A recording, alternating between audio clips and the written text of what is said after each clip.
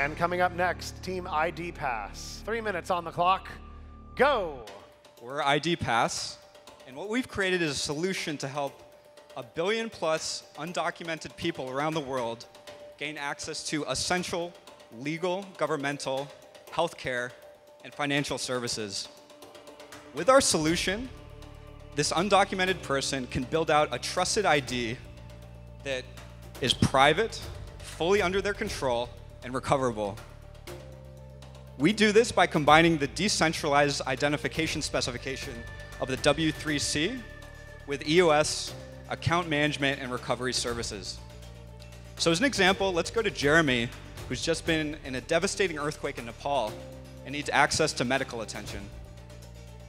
So his neighbor is going to take him to the Red Cross tent in the village to see Dr. Rahman. Now, as a first step, before Dr. Rahman arrived in the village, he knew he might not have internet access.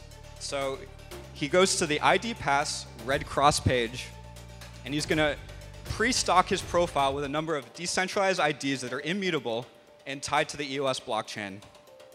After he's done this, he can go to the village and he can meet with Jeremy, and he's going to ask him his full name, his short name, gender, and date of birth. After he completes this, you're going to see in the next step that Dr. Rahman is going to scan Jeremy's eye.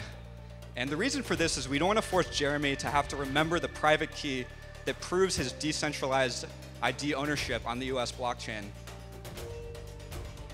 After scanning the eye, Dr. Rahman is able to verify all the information he's collected and sign it with the Red Cross decentralized ID that also lives in the EOS blockchain. Now, as a final step, Dr. Rahman can choose to print an IDPass that's either disposable, so something that's going to be cheap and easily accessible, or a hardware-based IDPass. So you can think of this as a smart card that has a secure chip that will store his private key that proves his decentralized ID ownership and can only be unlocked by that eye scan. Now, after this step, Jeremy can take this disposable IDPass to the banker in town, and what's special about this, he has that verifiable claim on that card that he controls. He could choose which claim he wants to show to the banker. In this case, he's choosing to show the Red Cross claim that he's already collected. And now the banker doesn't need to trust that Jeremy had this information. He could trust the signed version of the ID looking at the EOS DID on the blockchain. So in conclusion, we've created a solution for 1 billion+ people to gain access to essential services. We plan to make this an open source project. And time. Give it up. Judges, 2 minutes back to you for any questions you have. Does this require a smartphone to operate?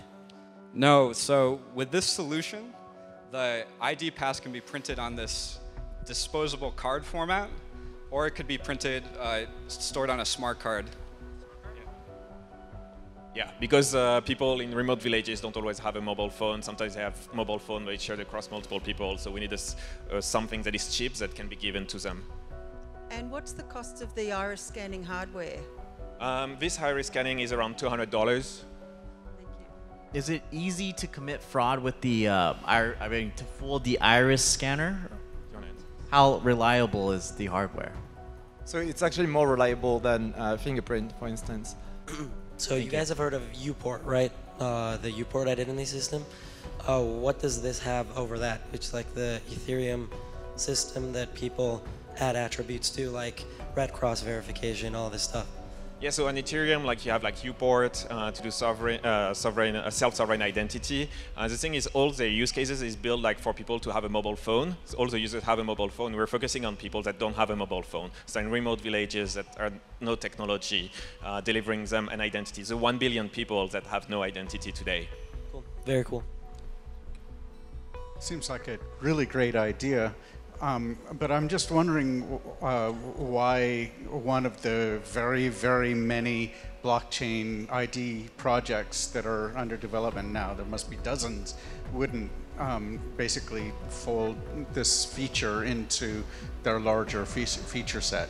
10-second warning. So our focus is more like the registration part and giving something to people who have no identification, because everybody's focusing on people who have a mobile phone, for example. So we're really focusing on the rest of the people, and nobody has really the experience to do this. And time. Give it up for IDPass. Well done, guys. There can now be only one left, the big one.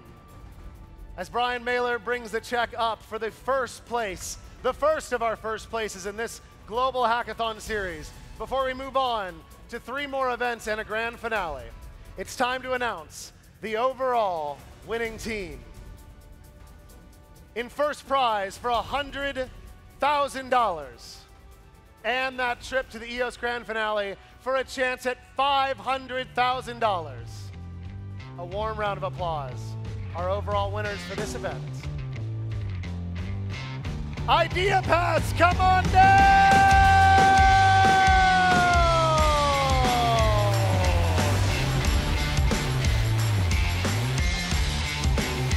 We're unexpected. Yeah, and we end up being the winner. Like, that's just amazing. Like, Feels great. fantastic. Awesome. Yeah. We probably haven't totally realized yet. Yeah. Ladies and gentlemen, your overall grand prize winning team with a top prize of $100,000. IDPass, give it up one more time. Our goal is to continue our project, help bringing identity to the 1.1 billion people with no formal identity today. Remember that these 3 teams will be representing Hong Kong during the grand finale. We haven't slept for 24 hours. Yeah. And we're still jumping up and down because of the grand prospect of going to this final hackathon. Is it in London? We haven't even thought about it. Good night, Hong Kong!